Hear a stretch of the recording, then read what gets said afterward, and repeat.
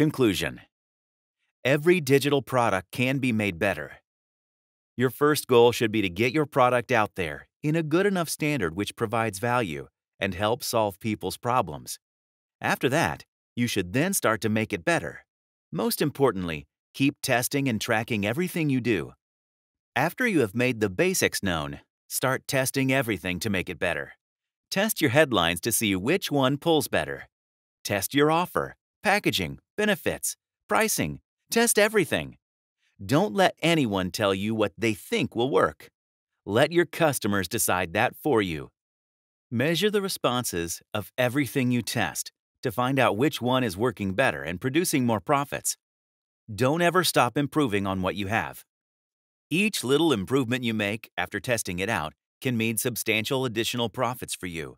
It's the easiest way I know to give yourself a raise without really doing too much extra work. Finally, make your package unique, either through the offer, the packaging, or the product itself. Make yours stand out from the rest of the pack.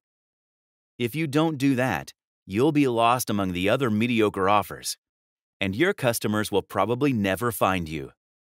Do the above, and you'll continue to get great results.